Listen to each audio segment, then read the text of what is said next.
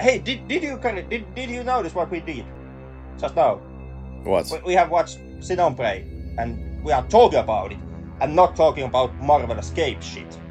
So, hello, film critics, take notice of us. We also have prestige here. Much criticism, much talk. Yeah. Such artsy. Yeah. Finnish film criticism. Good talk, good talk.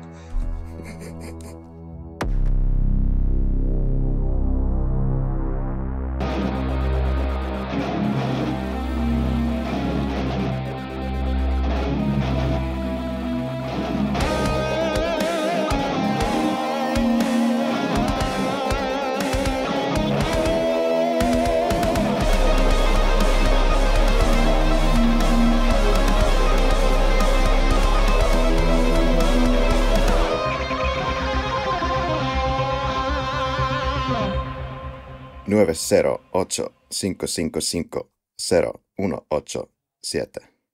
Otra vez. Nueve cero And ocho then it ocho. turns out that you actually leaked someone's real phone number out just now. It's the number to call if you are a mentally disturbed and tired podcast host. Yeah, I can just, wait and expect with anxious and horror the coming lawsuits. When it turns out that somebody actually does own that phone number, and we have just encouraged harassment. Nothing to do with us. Today's film, Henrik, happens to be Sin Nombre. They tried to keep the politics out of the movie, but we won't be as successful in the lab, I think, as usual. If anything is to go by from the past. Yup. I would also say that they really didn't manage to keep the politics out of the film. Oh. Looking forward to this explanation. Or expanding on this. But yeah, let me guess. Let me guess why it's Sin Nombre today. I'm guessing you were hyped as all hell to finally go and see that new Bond movie. What is the name? No Time to Die. Too busy to die. In theaters, as we had been planning to do. And then you have just noticed that it's been MGM is currently trying to dump it on streaming services. And now we are quickly compensating by taking another Fukunaga feature. Actually, when I was looking for Latin American films, well, this is shot in Mexico and it's partly a US production, yeah. But when I was looking for films, Sin Nombre was consistently on different kinds of top lists of movies. And I got kind of intrigued about it with the nice poster and all, and seemed like an interesting idea to delve in the lab. And only like a long time later, I noticed that, oh, this is actually directed by Mr. Karijoji Fukunaga. And then the lights aligned, of course. It's not a bad thing that we're looking at this director at the same time. But yeah, I'm Kari, and he's Henrik, in case you didn't know. Welcome to the Flick Lab. This is the kind of show where we do too many goddamn episodes per week, and this is unhealthy, as you can probably hear, for your entertainment. Yeah, the past week has been pretty grueling. What happened? Do we have any juicy stories of how, in what way Henrik is completely out of oxygen today? Well, I don't know. I don't know if you happened to notice, but there has been like a major IT security leak in Finland. Also involving you? Which, well, not directly, thank God. But people I know. Same here. Some of them may be in bit hazy waters at the moment. Yeah, same here. It's unbelievable that this kind of a leak could have happened. Yeah, there was a privately owned medical care company who had, in a great effort, decrypted all the files related to patient data. No, actually, it was just on some goddamn computer to which anyone could have logged, just by typing kind of, if they know the Windows or the operating system password, they can just basically take the file and just upload all of them to the internet, just like that. Yeah, and what the rumor that has been going on in the dark web surrounding the situation is that The original hacker didn't even know the password. He just, asked it from the company's IT security. So if the rumors are true, job well done. Most likely all that compromising data also was in just in one zip file with a gigantic button next to it. Do you want to download all the patient files? Click yes. My God. This is the reason, people, why you have to encrypt your goddamn data for the 100th time. This is the reason why you don't use Facebook. You go and use Signal app for your private conversation. Says the podcast that has a Facebook page. But operated from an account that is empty. Okay. So, what's your history with this film, Henrik? I've never actually seen this one before. You raised up the name when you suggested that we would look into this one. And I immediately was thinking another movie. A Spanish death cult horror film. I was like, oh yeah, I'm all in. We can watch Spanish death cult horror film. And then I finally pieced two and two together and found the actual movie that we were supposed to watch, and I was like, oh yeah, this is nothing like a Spanish death cult horror film. This is, weirdly enough, yet another Colombian gangland depiction. Yeah? Are you getting yellow-bellied, Henrik? Don't you want to look at something else than horror for a change? Well, yes. And then I saw this one, and I was like, well, this is not that different. The major realization that I had now that I have finally seen Nombre, the actual film that Nombre that we were supposed to watch, I had this weird feeling throughout the film that, wait a minute, why do I feel like I have seen this one before? And hence a bad film, is that it? Yeah. Well, not exactly. We can still linger on the question, is it a good film? But it's not necessarily because I've seen it, even though I most definitely have seen it. Interesting. Have seen it, but have not seen it. Yeah, and something that was also quite interesting. I mean, obviously, I have seen this one because this is not the first Mexican. This is how America sees Mexico film. This is not the first. We have this gang problem in Mexico film I've seen, but also because I really have seen this film before. The first time that I saw this one, it was in Technicolor. It was John Wayne in it, and it was Rio Bravo or something like that by its name. Because looking at the film, something that came extremely clear to me was that in its kind of a core, in its build, this is a western. These are all goddamn westerns. These are neo-westerns. Every single time that you have an American filmmaker that decides to do a film that takes place in Mexico, or you have American production house that decides that we are gonna do a film in Mexico, or film that covers the topic of Mexico. Every single goddamn time, it's some sort of a neo-western. Sometimes you have the Rocket Ranger, and that's your No Country for Old Men. Sometimes the new sheriff rides to town and he's real tough, and he's being played by Benicio del Toro in Sicario. Or then you have the Mexico equals drugs and rampant violence depictions, which is Sin Nombre. And I became really curious that why is it? Like, what is it with Mexico that every single time that you let Americans have a go with Mexico, it's always some kind of a Mexico as a hellhole, neo-Western type of deal. Like, god damn it, does nobody ever forget the goddamn Alamo? Well, And if we are talking about themes here, this is hardly even the only film that, or let's say that also the Mexicans have made films about Mexican drug cartels. The point is that the subject is really interesting and topical and regional, just like Polish people can't just help themselves not to make films about the Second World War because, like, from what I've seen, it seems it's almost starting to look like 95% of their films are only about goddamn World War II, and even the public dialogue, for God's sakes. But yeah, I think it's an interesting story that still is getting asses into seats whenever there's no COVID-19.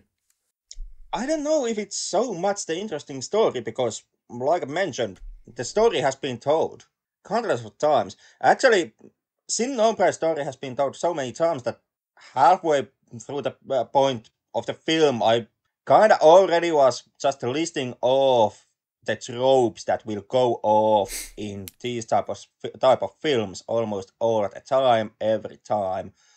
Looking forward to it. But Henrik, let's Yeah, get well, the film overview. Two intersecting storylines here, which meet, and one of a Honduran girl who wants to immigrate to the US and one of a gang member caught up in circles of violence, in case you haven't watched this film yet. And Fukusan, as I like to call him, as a Shenmue fan, of course. Fukusan said that there's no moral message in the film per se, but he hopes people who see it will make an emotional connection and feel empathy, and that then the film in his world has been successful in its mission, as per Fukunaga. yeah, not necessarily moral message. I would say political message most definitely.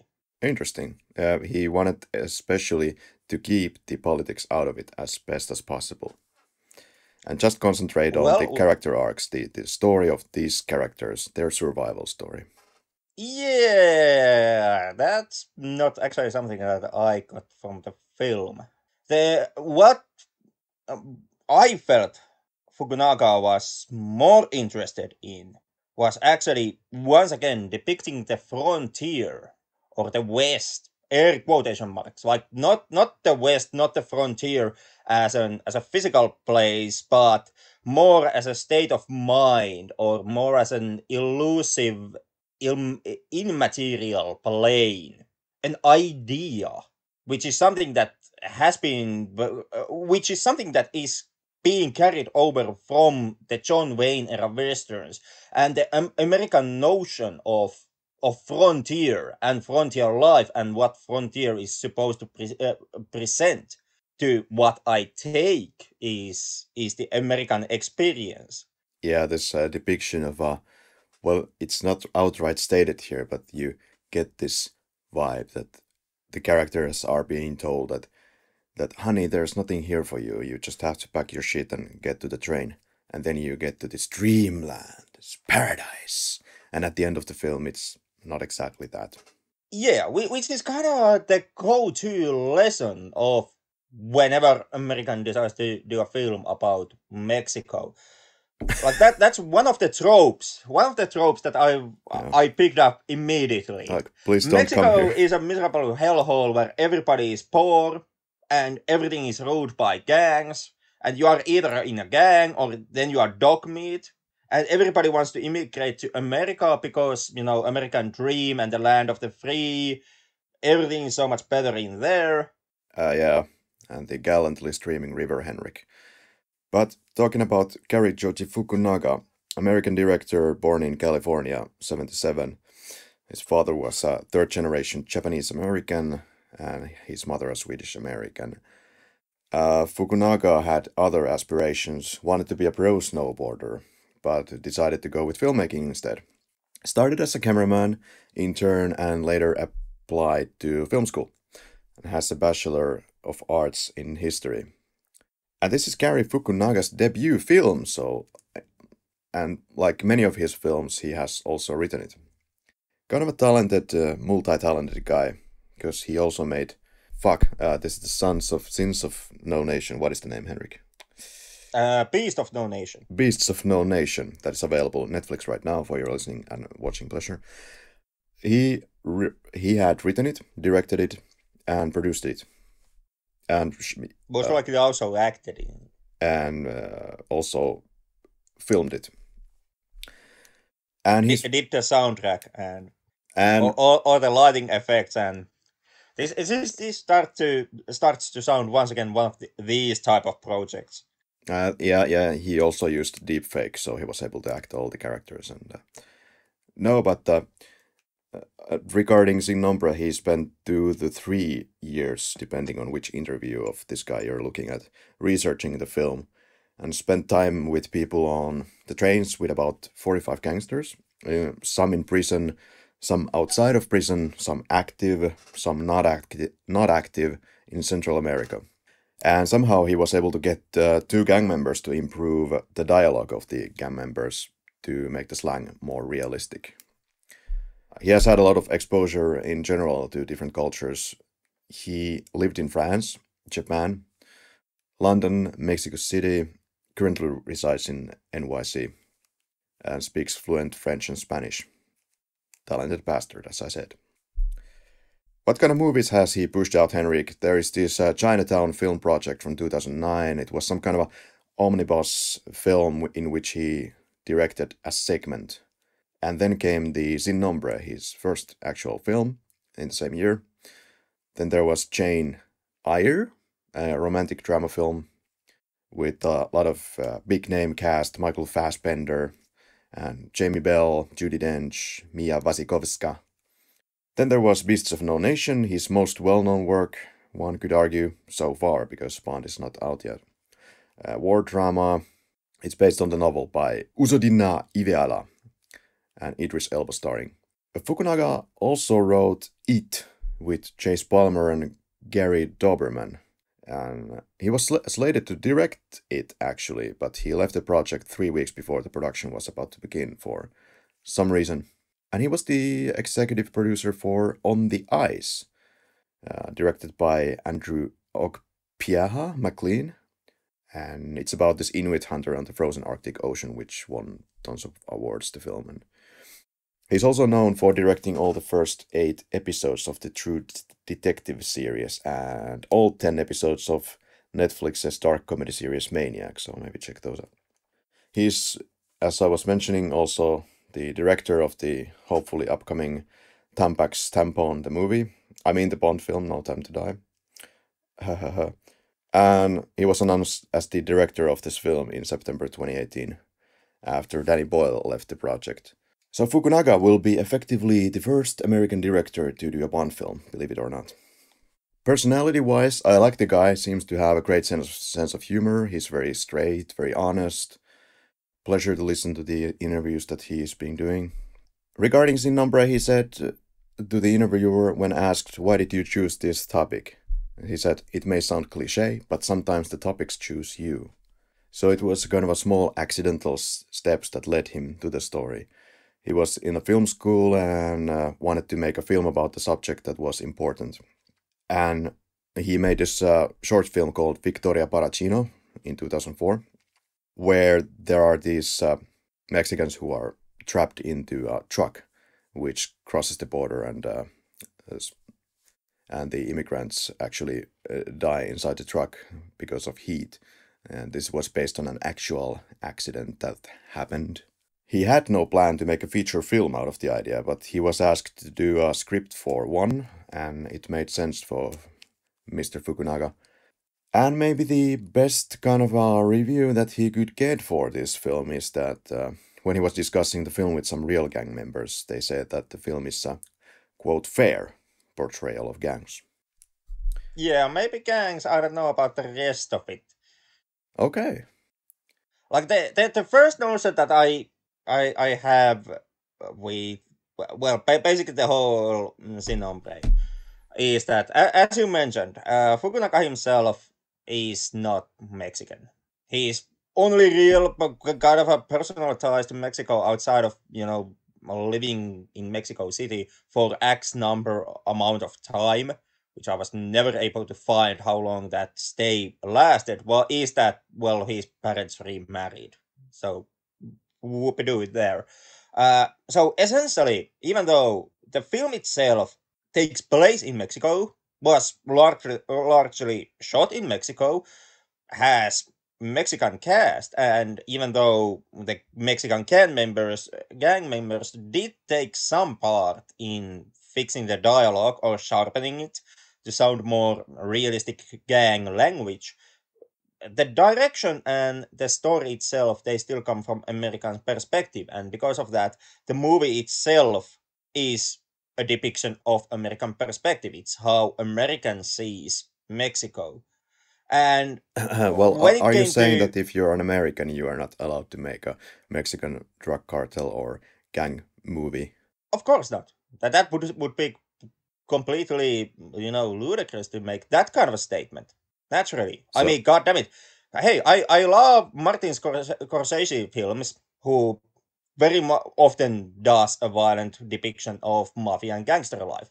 And I'm fine with that too, even though, to my understanding, Scorsese himself has never really done or lived a gangster life. Of course, you have an artistic freedom in the topics you decide to, depict. okay, I really want to get into this, like a honest conversation. Like, what is there something fraudulent or something that you find that is not authentic enough? As we see, there has been a lot of care has been taken to make it as accurate as possible, and it has been given this fair comment from the gang members themselves. And also, there are actors or extras who have been immigrants or are immigrants themselves. There's also the lead star, the lady playing Saria or Saira. Her family has been gone through similar experiences, so she really wanted to play this character. Yep.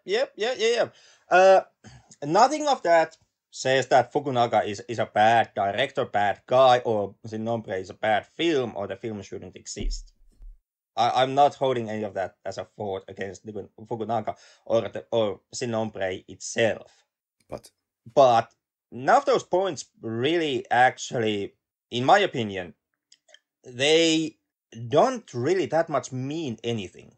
The gang members, yeah, they made a comment that it's a fair depiction, but that was in relation to the gang life, and you gotta have to pay close attention to that. They didn't state that it's a fair depiction of Mexico, Mexicans, any of that. It's fair depiction of gang life. It's very secular thing with which they felt that the film is being fair. Also, using real immigrants as extras or having lead actress who has gone through a situation similar to the situation that you depict in your film, it still doesn't mean that you actually are quote unquote documenting real life, or that you of even course not. have an understanding of what that life is. You may do research. Yeah, I believe that Fukunaga has interviewed people. I believe that Fukunaga has read a lot of books and reports. But that none of that automatically translates into you being an expert. I don't think he's making even that point, but he did the best possible film that he could muster. Yeah. And kudos to Fukunaga there. Like, I'm not trying to burn Fukunaga himself on a stake here. What I'm more aiming at is that I'm really surprised to finally notice that this actually, at least to me, when it comes to, like said, American films depicting Mexico, I'm actually seeing a recurring trend here. And I'm quite curious on why do I see this trend? Why do No, I feel that I'm actually noticing repeatedly resurfacing tropes, actual goddamn tropes? n- Why that is? Why is it that you have an American filmmaker who makes a film about Mexico and it always seems to boil down into the same exact notions? Mexico is a shithole. Mexicans all are gangsters. Every Mexican wants to leave Mexico. If you are a woman in Mexico, you are an but old hag or an ugly woman, or then you are a walking no, rape victim. Why is this kind of a like? no. Well, of course this is. Where does the kind of a Well, I mean, of course this is coming from a certain truncated reference. We have to look at the main characters of the film, and we have to go in that kind of train of thought. No pun intended. And we can't, I think we see a lot of real characters here. And I don't think the film is in itself saying that this place is a complete shithole, but the characters have to have, the motivation, the initiation for them to leave for their journey. So I don't really see the problem that you're describing. The problem, air quotation marks, because once again, I'm not hanging the film or Fukunaga here, but like you mentioned, the characters are leaving, they are going. That's what they always do, or then they are correct persons, or they are someone who can't leave.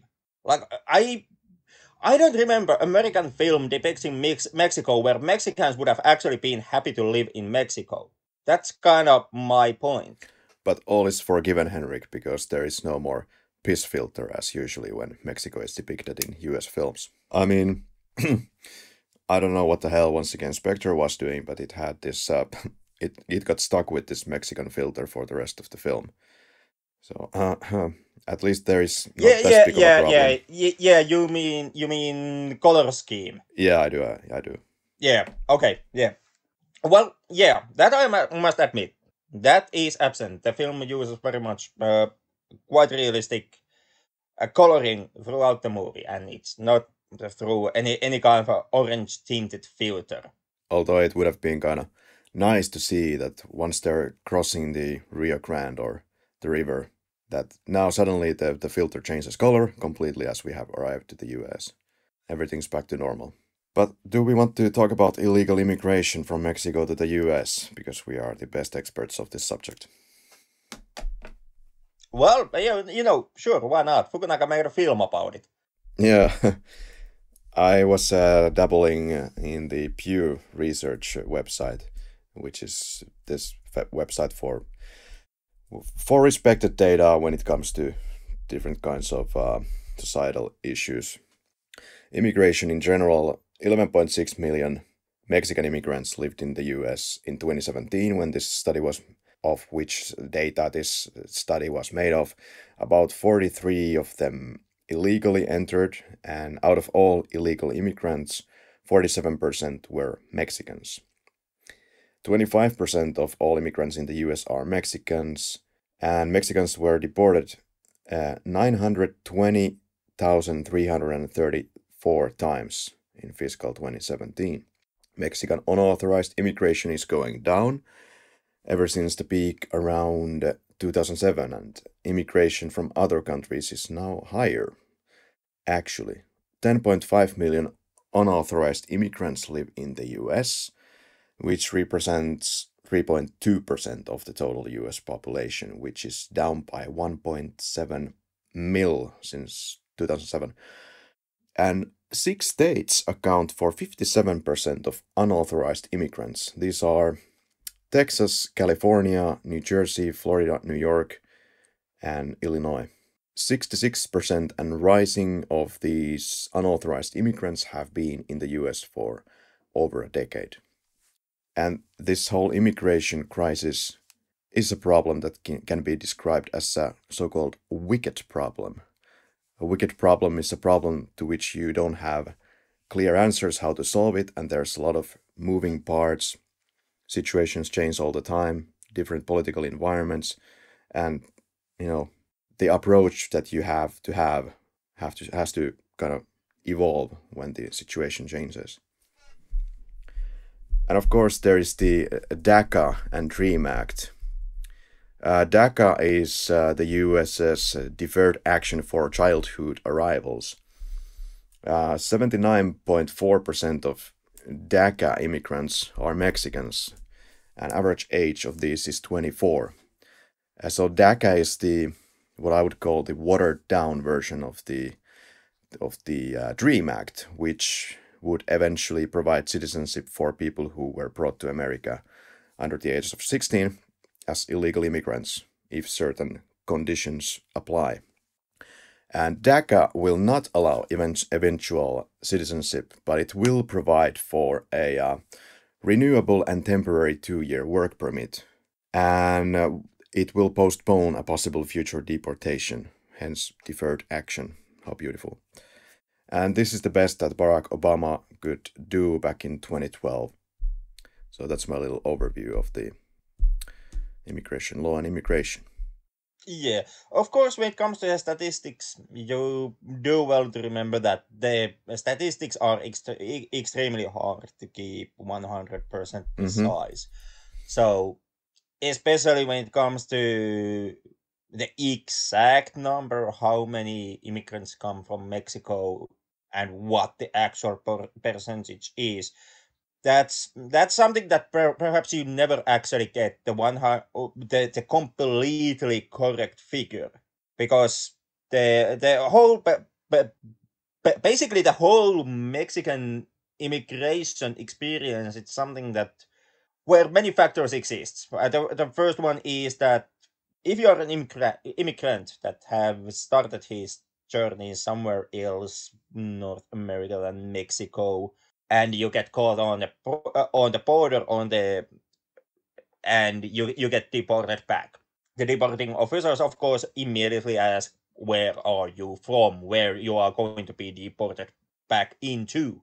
And in that case, if you are further down some other place than Mexico, it of course makes a lot of sense to just make a claim, I'm a Mexican. In that case, they just deport you back to Mexico, and it's much easier to retry crossing the border wall, which is something which can easily start to fix the numbers upwards. Like you get a much higher number of air quotation marks Mexican immigrants or Mexican immigration attempts or illegal crossings of the border wall than what you really have, because there are all the other people are also lumped into the Mexican percentage. The Another thing that easily abides into these type of statistics is also the fact that there are a hell of a lot of people who have to try to illegally cross the border a repeated amount of times. Like back in the 80s, the situation was so bad that one person could make like 10 repeated attempts of illegal crossing. Every single time that you would capture that one person, he would just give you another name. I'm Juan, I'm Hector, I'm San Jose. And every single one of those, because the officers couldn't really check it out, all of those attempts, those aliases would be recorded as individual persons. So one person can become two persons simply by giving a different alias.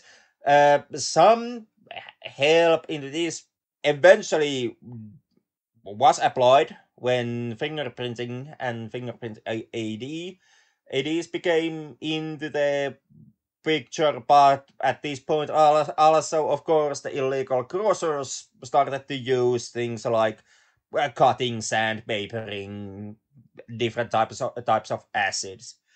And because of all these moving factors in the immigration and illegal crossing, it's hard to say with a pinpoint accuracy that this is the percentage and this is the real amount of people. The most likely is can't say how much, but I would be willing to believe that notable amount of air in those numbers. Yeah, definitely. Was thinking about the same thing when reading it. Do we have anything on Mara Salvatrucha or MS-13 that you want to discuss about? Not on my end. Yeah, this is the Unfortunately, I don't know what you have. oh, well, nothing special really. It's just it's the international criminal gang, rather ubiquitous nowadays because it started in Los Angeles, California in the 70s and 80s and has now spread all over into Latin America, Mexico, and several parts of the US. Yeah, in here I have to confess that I became somewhat intimidated by the whole idea of trying to do some kind of a deep research into. Yeah, no kidding. Yeah. So You mostly because the situation between the gangs, who is the ruling gang, who controls what area, it shifts like constantly, like goddamn crazy. And because of that, it's kind of a nightmare try to actually really find solid information. What is the gang situation? Which gang is in ruling position, and with how large of a margin?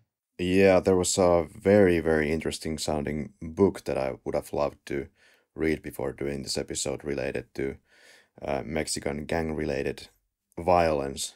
But of course, we are a fucking weekly podcast, so scratch that. Yeah, you can kind of max. You can sneak in only one book into an episode. Well, hardly even that. In the trailer, it's screaming that this film is about redemption and faith. Yeah, well, obviously the redemption part didn't fully work for our lead character. But yeah, I guess there's redemption and faith. There is a certain type of redemption. Like our main character, like our lead gang member character Casper Slash Willy. slash Willy. He kind of sort of manages to maybe redeem himself. He becomes less absorbed, and he does cut his ties to the gang, and he does try to help another person. So in on that regard, there is a certain type of redemption that can be found in Casper's story arc. Yeah. Is it really a big redemption? Not necessarily. Does Casper really do all that, to redeem himself, to redeem his past actions? Unknown, to be honest. Even the amount of regret that Casper really has towards his past doings is kind of left ambiguous. You don't really you notice that it becomes clear that there is some regret behind Casper, but what is he actually regretting? Yeah. Because the way how the film lays it out, it more appears to be the situation that Casper is just regretting the fact that he was unable to protect his girlfriend. Not so much all the beatings, killings, and drug hustling that he has done. Yeah, when it comes to the international trailer for the film, or the US trailer, I guess I'm happy that the trailer voice has kind of subsided from trailers nowadays. Because, there's this rather silly parts, like, aren't them in the trailers every time, but, like, she was taking a chance to get a better life. He was caught up in a world of brutality. But when he tried to leave his violent past behind, his own gang put a price on his head. Then he met the one person who would change his life forever. Yeah, as long as he lived anyway, which wasn't for long, so much for forever. Mm-hmm. And that's basically it. Like, it's full of this kind of a silly hyperboles, and does kind of disservice for the feel of the film. But it's not even that bad. But that kind of is the film itself also. Because the story of Sin Nombre, it is extremely linear, and there really is not that many plot threads to follow. Train shoot was one of the more interesting aspects, perhaps, of this film. I mean, the budget wasn't sky high. Was it 7 million? And they had only 5 days to shoot on top of the trains. Fukunaga described it as expensive and dangerous, which is kind of easy to see because, you had 150 crew on real moving train. Extremely dangerous. And then there is the fake like top of a train that was also manufactured, which was built on top of trailers, so which was driven around in the country roads, simulating being on top of a train. And a lot of the action scenes where something bad happens on the trailer, at least, or perhaps some certain close-ups, those are not on the real train. And perhaps you can see it on the movement when you kind of know this fact and look at how it's moving, but yeah. When it comes to the other location shoots, there is the Destroyer House, the house of the gang members of this confetti neighborhood. And this is part real and part built set. They have found a parking lot and a building next to the airport where they were, and they found it, but they found it also that it was kind of a mistake. due to the noise levels, which is a nightmare for the audio guys. But they shot for a total of 6 weeks this film. Rather remarkable, I would say. And 4 weeks of this was in Mexico City, where Mexico doubled for Honduras, and was it Chiapas, or what is the one city, and Texas. Oh, and this was also shot in Torreon. So yeah, a year was spent casting the film. We have Willie, or the El Casper, played by Edgar Flores. First, this character was meant to be a Mexican character, but this character was changed into a Honduran, because the actor is from Honduras. And Fuku did 4 to 5 trips to Honduras, and on these trips he found the actor Edgar Flores. Then we have Smiley, played by Christian Ferrer. Mexican actor, active since 2001, born in 95, had lead roles in films such as Guten Tag Ramon, 2013 Mexican drama film, and 600 Miles from 2015, also a Mexican drama of sorts. And for both he got nominated for Ariel Award for the Best Actor. And then we have Zaira, played by Paulina Gaitan, Mexican TV movie actress, and maybe most famously played the young wife of drug lord Pablo Escobar in Netflix's Narcos. Then we have Martha Marlene, played by Diana Garcia, Willie's romantic interest before she gets killed. Nothing really about that. Then we have Lil Mago, which translates into magician, played by Tenoch Huerta, or Huerta, Mexican actor, born 81. And then we have the real migrant extras here and there. And since we are not a Mexican podcast, we are gonna probably leave it at that. Yeah, I guess so, because I was actually expecting you to be much more into Tenor Huerta. Seeing how the actor has also appeared in the James Bond Spectre film. What? Yeah? Yeah. He was some kind of a dude in the background in an elevator scene. What? I'll have to check this. Mexican man in lift. Okay. So in the end, it all once again comes back down to 000. God damn it. Yeah, nice catch. Maybe that's the real reason why Fukunaga got the directing job on No Time to Die. Because he had previously worked with Huerta, who had been in the franchise, so there was a connection. The producers went like, hey, I guess that dude, that Fukunaga guy can come along with our, the rest of the coming Bond film cast, since he has already worked with this one person. Yeah, it was like Barbara Broccoli was sipping on her umpteenth pumpkin spice latte and went like, oh, let's see what we have on IMDb on the profiles of my favorite movie, Spectre. Oh, okay, this guy has a connection to Fukunaga. Hired. Yeah, there's a pretty funny Twitter profile going by the name Eon Employee, who is not an actual Eon employee, but makes fun of Barbara Broccoli all the time there, so a little bit of useless tidbit for you. Okay, carrying on. Cinematography by Adrienne Goldman. Anything about him? Unfortunately, not on my end. Yeah, Brazilian TV and Brazilian TV and movie cinematographer born in Sao Paulo. He got the nomination in category of Outstanding Cinematography for a single camera series in the length of 1 hour for his work on Netflix's series called The Crown. But anyway, when they were putting this film together, Sin Nombre, Fukunaga gave us at least one piece of information regarding how they approached the cinematography of the film, which was that they tried to make each shot and compose to tell a scene. So there is supposed to be a lot of power within one shot to know what is happening. I don't know. Isn't that kind of the go-to response of every single director on the face of the earth? Like every frame I take is a masterpiece.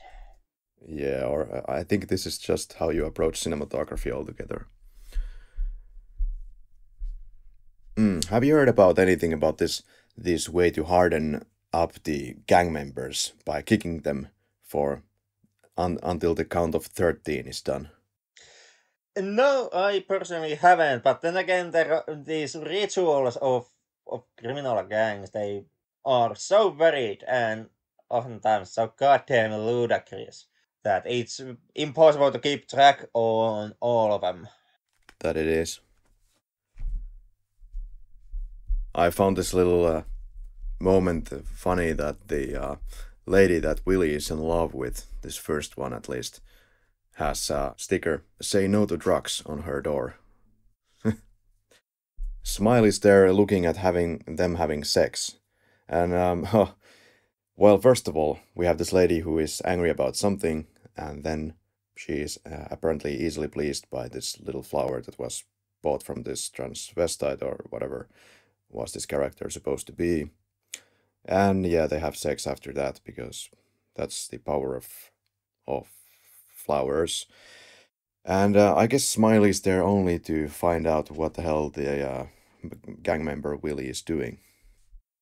And he finds out that, well, it's just for honorable deeds of having sex and nothing more to it. But tells him to not tell anybody else, of course, that he has this love interest because then she might be risked into the path of violence, and that happens quite quickly, I have to say. Yup. Because if nothing else, every woman is a rape victim. Yeah, and of course, when Smiley kills the rival ex-gang member, apparently they feed him, as promised, immediately to the perros, which is probably a bad idea, as, the saying goes. Something like once a dog gets conditioned into the taste of human flesh, might as well get rid of that dog. Yup. Then again, them gangs once again. Yeah, it's probably hardening them when they all get infected from dog bites. Also, something that I didn't quite get is the Guatemala-Mexico border crossing, because this family of Zaira gets thoroughly inspected. There's this officer who gets them all together and then says that, strip! But then somehow they are not caught, they just continue. Yeah, to my understanding, there is a noticeable difference in between the different parts and how the border patrol reacts.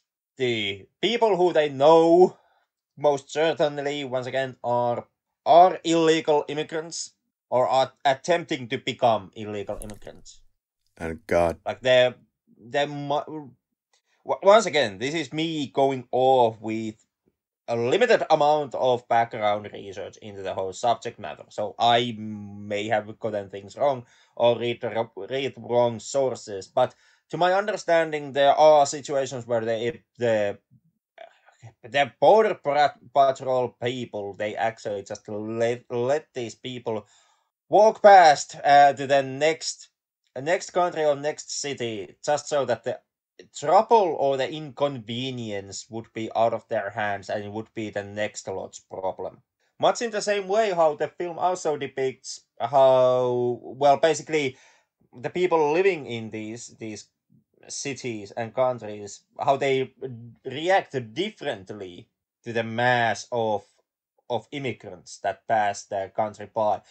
The first scene that you get of this immigrant citizen relationship is actually a pretty positive one. The citizens are running alongside the train, throwing apples and other fruit to the immigrants who most definitely are already starving. And the next scene that follows later on, that depicts you with school children throwing rocks at the immigrants. So there is that change of attitudes that breaks once the train leaves one area and enters the next one. Yeah, there is. I paid attention to that as well. Also, something that I paid attention to is that the older brother says that this might be even a 2 to 3 week journey that is about to commence. Like, oh my God, how slow are these trains actually? Or have they prepared to hop off the train every now and then and get a new train? I don't know, but sounds like so hopeless. And add to that, there is always this nascent fear of the police that might be coming around any corner during the story. You can't really predict how long it's gonna take, and honestly, I'm perplexed why they are allowed to be on the roof of the train for such a long time. I mean, anybody could report them right away. You'd think that they would be reported pretty fast because they're all visibly plainly naked to the eye. And the train crew doesn't apparently care. The police is not really quite interested, nor is the public. Yeah, and once again, to sticking to my limited understanding of Mexican American immigration, that actually is something that happens. Mm. Like there really is that train line.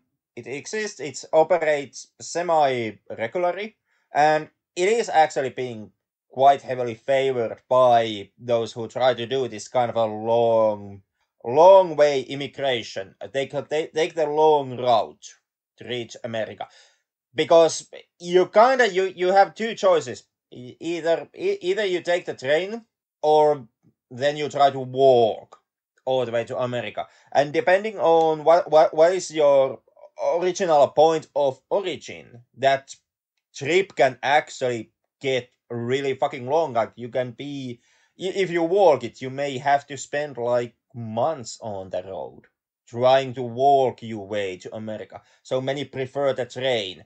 And when it comes to kind of supervising the train, keeping it clear of immigrants, when it comes to, once again, how police or the officials react to the situation, it varies. It varies between authorities, it varies between countries, it varies between cities.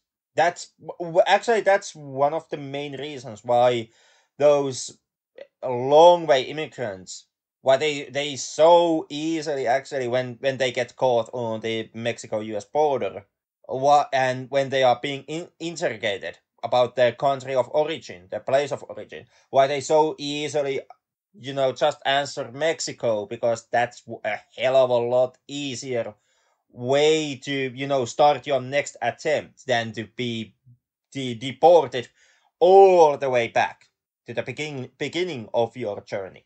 Attempted rape, as we discussed earlier, is right here, and it seems to kind of come out of nowhere because you weren't telling me about your whereabouts for a couple of days. Therefore, I'm gonna rape your lady friend because reasons. And there is this quote: "What are the most important things of friendship?" He says, this gang leader, to the lady. "Honesty, respect, and generosity." I could say that he certainly breaks one of those rules right there, the respect part, by trying to rape the lady. Yeah, but he doubles it down, or he doubles it in generosity that he's supposed to receive in this situation. Oh yeah? Yep.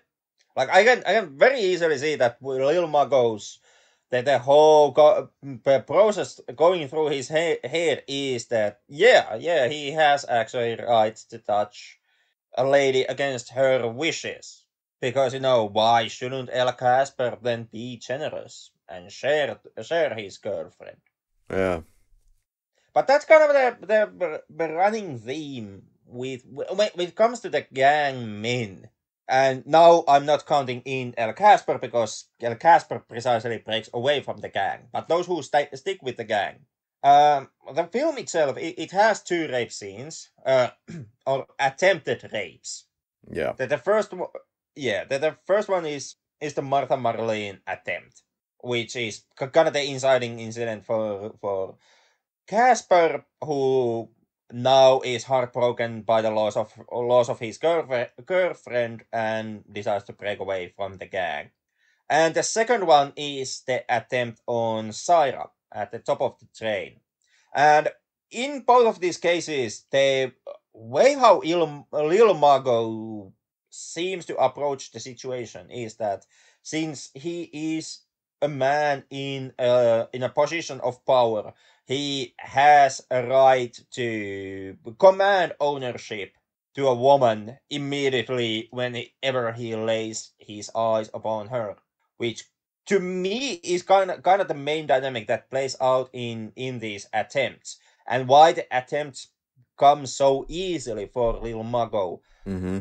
In a lot of ways, the gang depicted in Nombre, it looks very much like it is a certain type of death trap to basically to any woman who comes in contact with the gang, unless you go and once again trope of these types of films, you are either an old person or quote unquote ugly woman, when no, in which cases absolutely fucking no one wants to touch you, hence you are actually safe from the gangs. Yeah, one key moment is indeed this second attempted rape, the trip to Tonala to rob the train. There was one interviewer of Fukunaga who pointed out, rightly so, that it's kind of interesting to see that throughout the film the gang is somehow able to catch up to the train when they're doing the robbing, and then next time when Smiley is sent on his kill or be killed mission.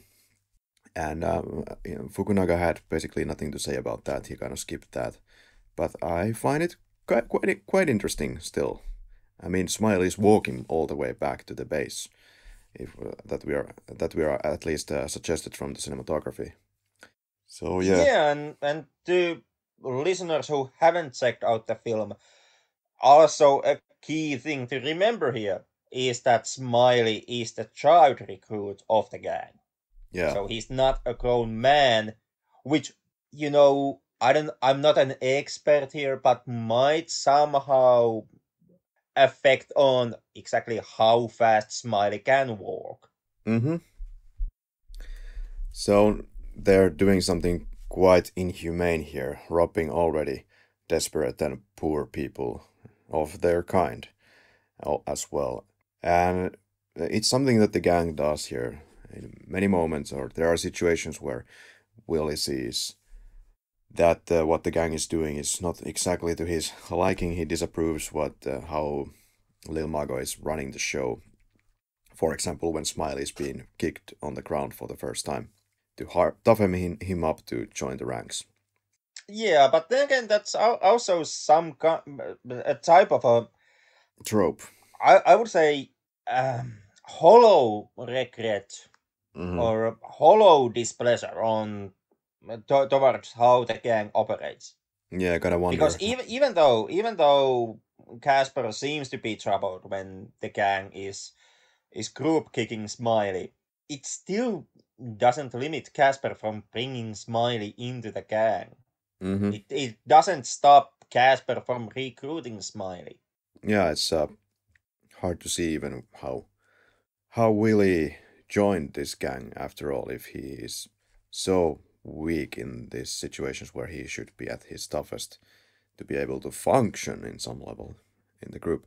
But this kind of gang behavior, trying to rob the already poor people on top of the train, for example, it really starts to spark your anger as a viewer, and makes you wish you could be like some kind of a godlike figure who could just lock up these kind of people. And that kind of leads you to think that the lack of fear towards, well, God in these people most likely has corrupted people of nowadays. I mean, like you said, we are not dealing with some, well, very elegant people that you see in the westerns where they are trying to shoot each other next to the saloon. We don't get any of that. That's kind of the stylish way to kill somebody, but these are just thugs in the worst way. These are essentially the counterpart for the Native Americans of John Wayne films. that a bunch of bloodthirsty savages who just want to kill white people and rape all the women. In here, the natives have been, switched to gang members. Killing white people has been switched to selling drugs, and raping all the women is that's still raping all the women. Yeah, I I think you are drawing a lot of simplifications in the characterization of this film. I don't find all this so simplified as you seem to find it. And I don't know, let's see how much crap you're willing to give to this film when we get to the would you recommend this film section, but kind of interested about that. But I don't know. In what level now? Not in counting the two main members that you have, Smiley and Casper. How much real character you see? Because to me, the gang once again reads very much like a collection of tropes. Well, There was the loyalty. We are family. We stick together. We have the funky signs. We make devil horns at funerals. That type of crap, which in the end doesn't really mean anything to gang members, as we see how Lil Mago operates throughout the film, where obviously respect and loyalty doesn't mean anything if someone would make the argument that respect and loyalty would require you not to rape a fellow gang member's girlfriend. well, how do you think these characters should be then depicted? Like, are you seeing something that is not really accurate in the real world, or would not be accurate in your view? Because I'm No, definitely because I'm I definitely can getting definitely. the vibe that this is the kind of way that the gang life could be. There's one dumbass on the lead, and then just doing what he wants and playing this kind of a god figure who wants to rape all the kids. Uh, well, two notions with that. Uh, First of all, yeah, I can actually. What is my once again limited understanding of gang life, Mexican gang life, etc. This actually does fit the bill because gangs are brutal and most definitely kind of inhospitable groups towards women. But another notion, like since you asked what I would have wanted to, I don't know, maybe a film that would have taken a deeper look into the gang, how the gang dynamics work, Mm-hmm. and what is the inner thought process of a gang member.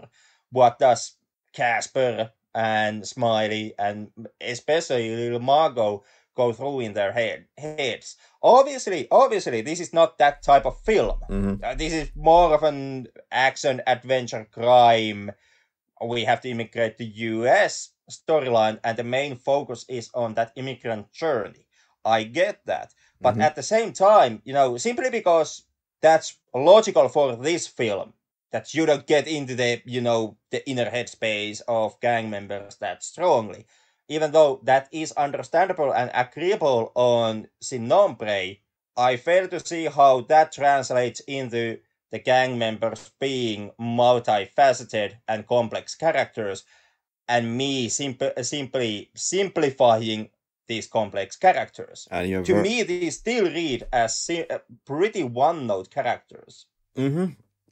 And you're kind of right about that because there is nothing really built in the beginning of the film regarding these characters of Willie or Smiley. They just appear in the scene and they seem to be already conditioned in the way that they want to be either part of the gang or seem to be in some way inside the gang, but there is no backstory why they are and what are their motivations there. But they certainly have a motivation to get out of there. But yeah, it would have been nicer to get some backstory. Yeah, and once again, I'm not like demanding more backstory and deeper look into gang life in case of Sin Nombre. Mm? But since they are one note, I actually do see the parallel to the way how old Western films depicted the Native Americans, where they also serve the exact same function as the gang does serves here. They are some kind of a hostile, violent outer force that the main characters have to compete and evade in some shape or form. Well, I wouldn't say that they are really one dimensional either. for example, Smiley goes through a bunch of emotions, and also he can be seen clearly questioning of what he has been doing. And but once again, yeah, the motivation. Why am I doing this? Why do I want to even join this to begin with? Is a question that I would have wanted to be answered. Yeah, and I would still reiterate my argument that I actually do feel that they are extremely one-dimensional outside of Casper and Smiley. Okay, well, And once again, to be perfectly clear, I'm not faulting Sin Nombre for this. I'm not saying Sin Nombre is a bad film or Fukunaga is a bad filmmaker or anything of that sort. I'm merely curious about the trend that I finally actually feel that I feel I am noticing in repeatedly. I would say about all the goddamn time when Americans start to do a film about Mexico, and I am curious why that is. Why this is so persisting trend, and once again, the go-to, pretty much the only answer that I have been able to find up until this point, our tonight's recording session is that it has to do with the American notion of the West and the frontier, air quotation marks, and the way how, even though Americans have moved past westerns as a genre, you don't get your John Wayne movies anymore. If you get them as indie features, like with something like Matt Mikkelsen playing the lead role. or the League of But Extraordinary Gentlemen. but I'm not touching that obvious bait of yours. But what Americans haven't been able to do is really shed their skin of westerns as a kind of an idea, or they have quit doing westerns, the genre, the movies, but they are still doing neo-westerns. They are still taking the notion that your John Wayne films carried with them, and they are simply rebranding it, and the rebranding seems to constantly be that of Mexicans. Mm. These are essentially a skin job, and I'm kind of like, for this past week, when I have been preparing for our today's session, my main question has that I have repeatedly found myself asking is why? Why is the frontier, air quotation marks, so extremely important to the Americans that they just can't let it go? The best, you know, kind of an answer that I have managed to do. I've read like a group of essays that have tried to explain the frontier and frontier's meaning and importance to how America was shaped up. Is that the frontier as an idea is kind of an integral to America itself and how America and Americans see themselves. Mm-hmm. Like Frederick Jackson Turner made the notion that the frontier was not so much like its importance wasn't so much that it was a place where the settlers could set up. Its importance was more that it was a meeting point between savagery and civilization, between the bloodthirsty savages and a man of civilized Christian upbringing. And because of that, the frontier would have been kind of the best example, the line of most rapid and effective Americanization. I kind of find it just fascinating, this notion that the American experience and the kind of the need to find and refine frontier would be so essential to Americans. Well, I think what was essential for Fukunaga when making this film was just simply to raise the subject matter once again and just try to improve the situation legally wise in the US for these people. And I'm not entirely certain of that. Like that's where I actually do have my hard time to actually agree with Fukunaga. That's something that Fukunaga has implied in his interviews. That is correct. Like you mentioned, the whole statement how the topic chooses you.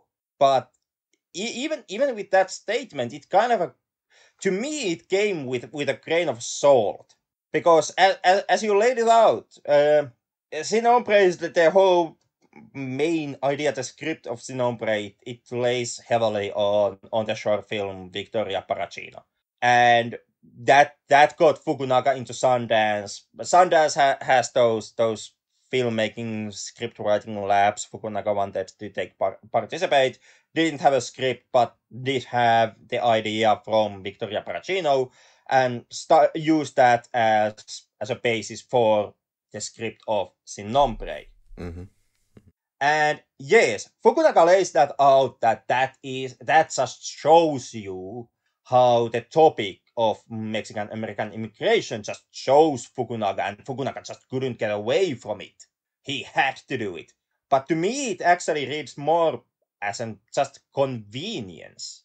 Fukunaga wrote Sin Nombre because he wanted to get into that lab, or he started the process because he wanted to get that into that Sundance lab.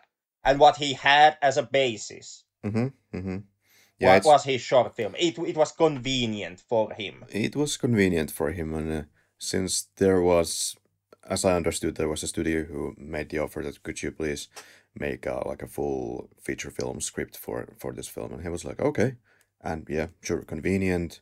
And he wanted to make a film after all. At least when he was making the short film, he wanted to make a film that is tackling some kind of an important societal topic, and he got it here in feature film form. And I think it just came on to him like, here I have an opportunity to make like a 7 million first feature film of my life. So yeah, of course I'm gonna say yes. Yeah.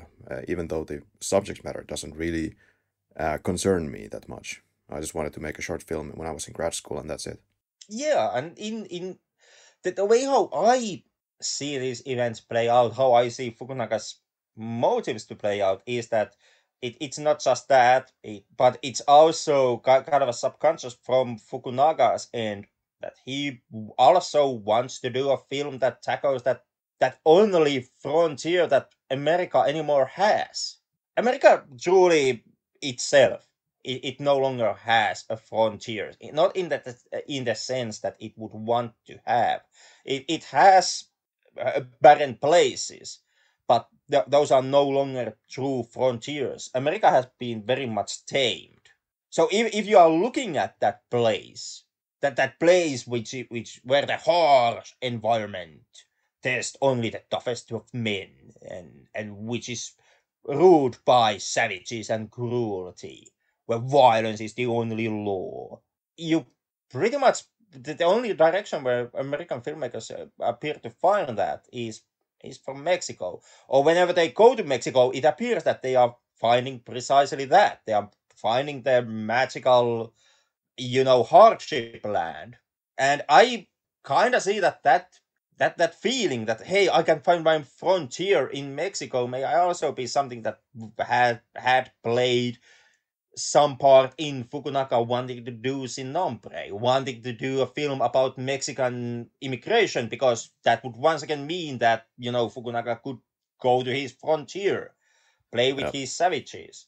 So the film ends with the scene, of course, where they are by the river about to cross it, but unfortunately Willie dies because his ex-gang members track him down, all thanks to, well, actually the aunt of Willie himself, which is kind of shocking.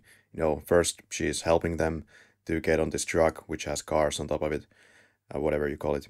And afterwards, he immediately has a call with El Sol, the new boss in town, or of the gang. And that leads to the river scene, and Willie gets executed, and Smiley gets tattooed on his lip thanks to that. And the horrified Lady Zaira reaches the US, calls the relatives from payphone with a number that was said about goddamn many times in this film. And there we're gonna have it, roll credits with the saddened face of Zaira or rather relieved face that there's still somebody out there who is alive and that I care about. Any thoughts on that, or should we go to the quickies? Not outside of like how exactly hard is it for two persons to cap the same goddamn what is a swimming ring that they are using to Yeah, one cross note the about that river? goddamn swimming ring. Why is it used? Or moreover, the swimming ring I understand, but what is this dude's function? Like, is he the only one I that can possibly touch the bottom of the river, or what the hell is going on there? I don't know. I guess he's the only one who can swim in case something bad happens or something. And you pay for that? Like, what? Eh. Yeah, and how much do you pay for that?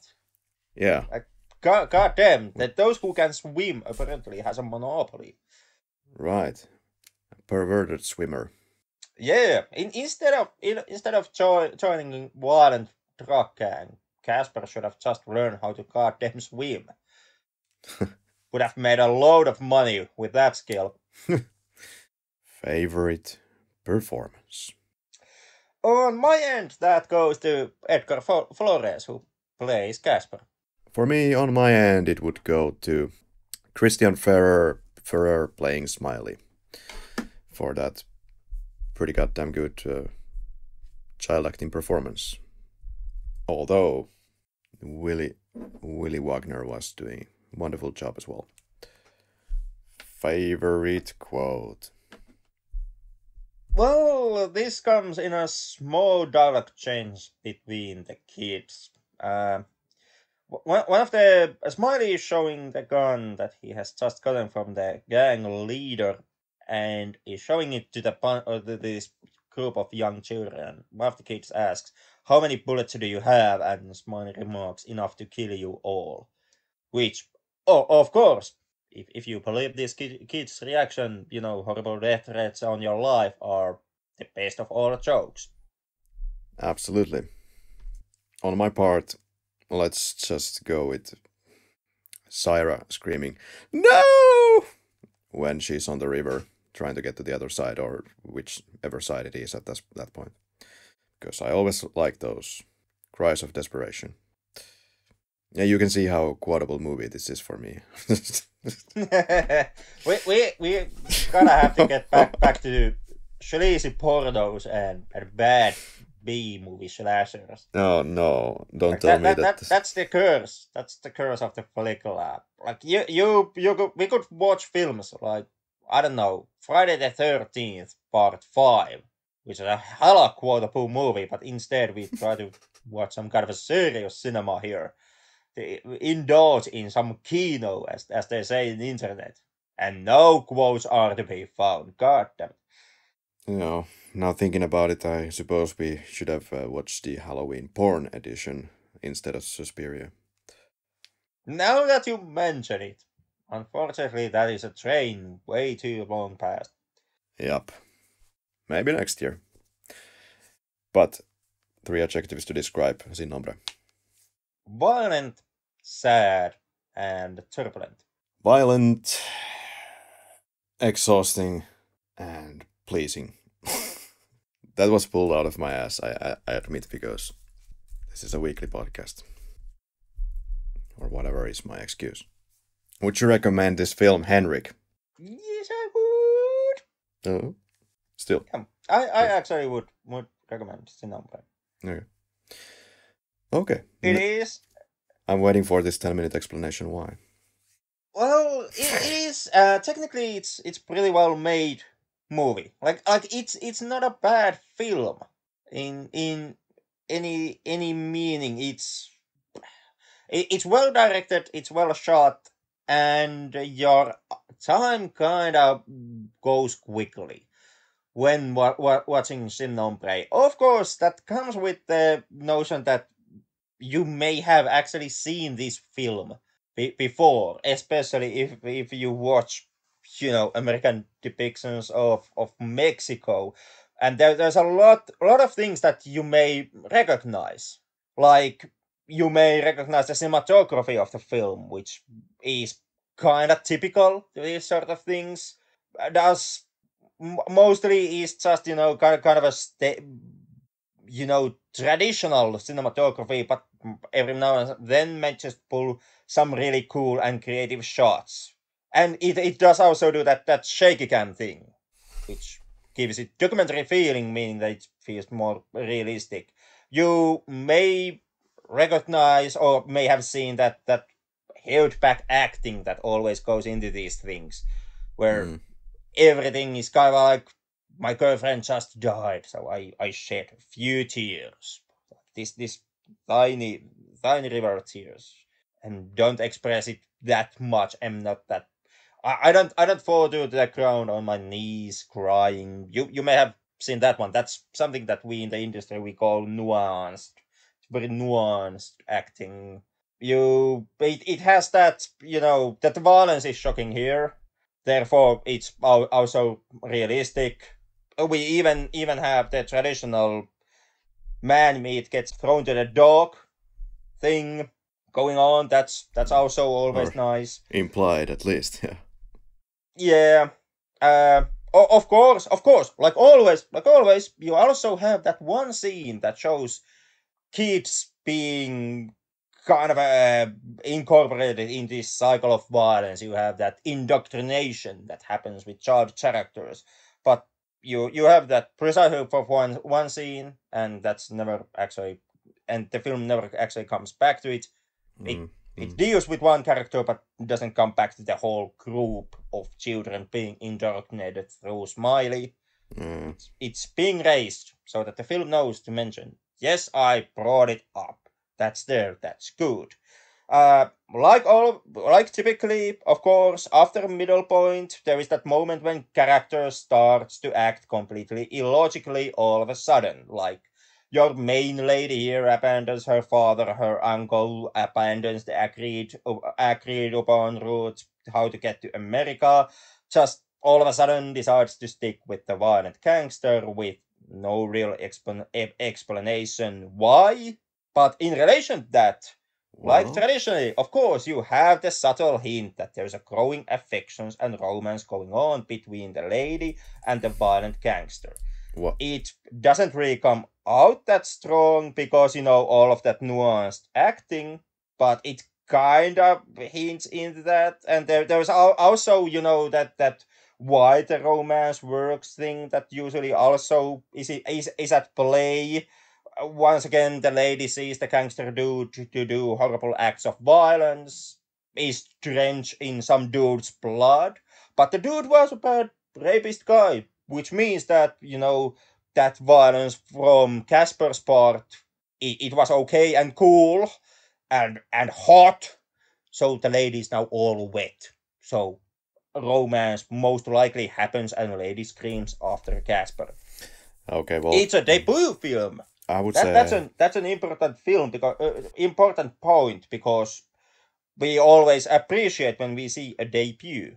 That means that we are seeing a coming director blossoming for the first time, and those are moments to be cherished. yeah, And exactly like the trailer said. From executive producer Diego Luna and Gael Garcia Bernal comes the first film from one of cinema's most exciting new voices. precisely like that.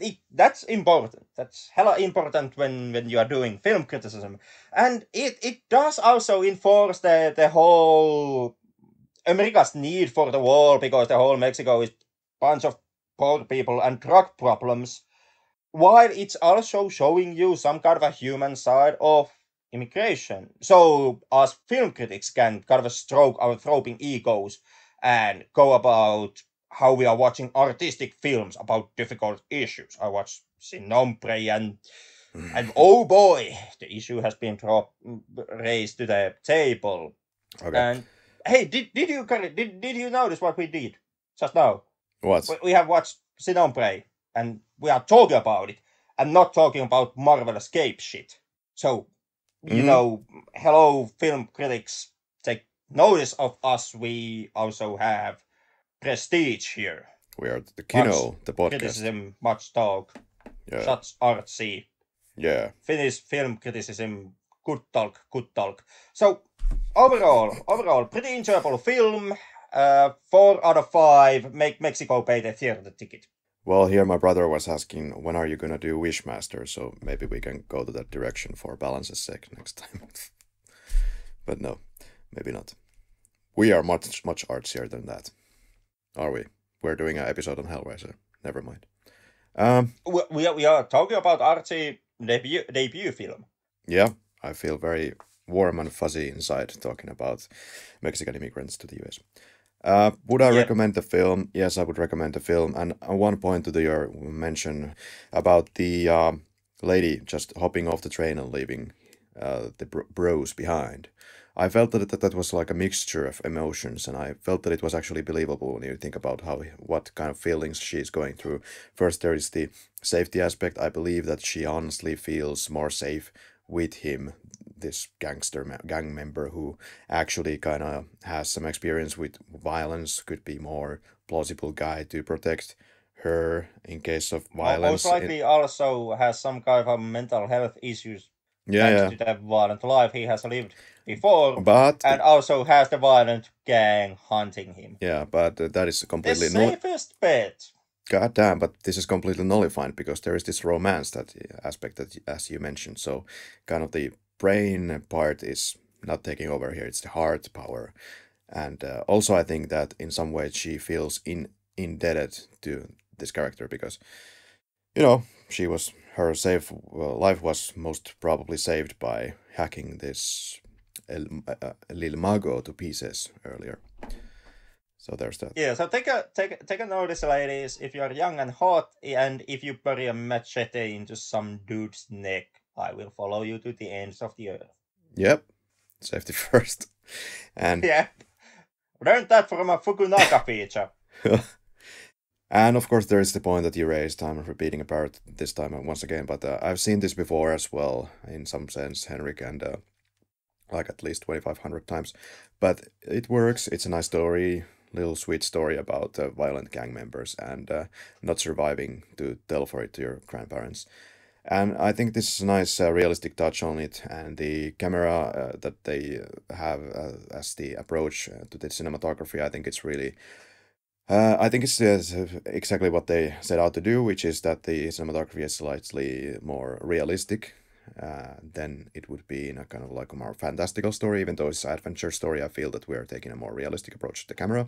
That's good. But then it's ending also with the sad tone, sad ending that some people really hate, and I actually kind of appreciate that this is something that might as well happen, especially if you're a gang member who has 25 cars and it goes 500 miles per hour and is able to catch the train. Actually, the train is really slow if it takes 2 or 3 weeks to go, so okay, I understand actually why they were able to catch up.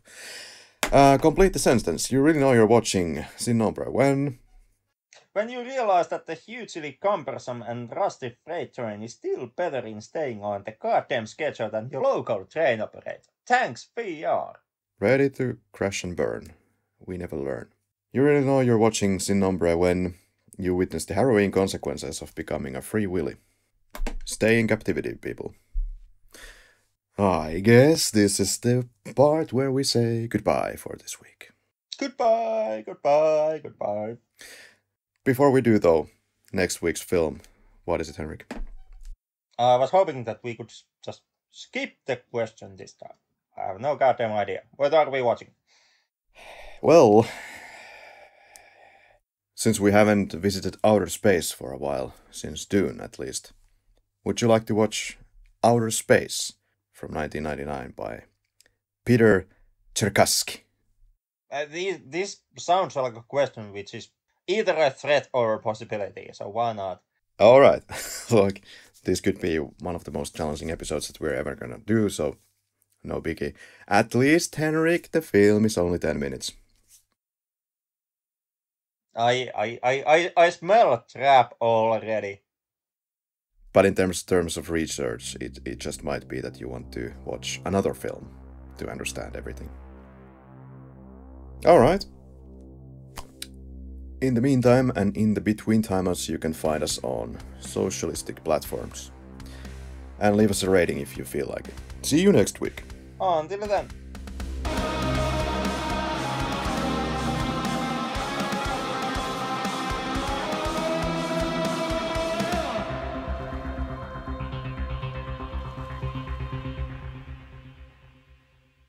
Yeah, so take a notice, ladies. If you're young and hot, and if you bury a machete into some dude's neck, I will follow you to the ends of the earth.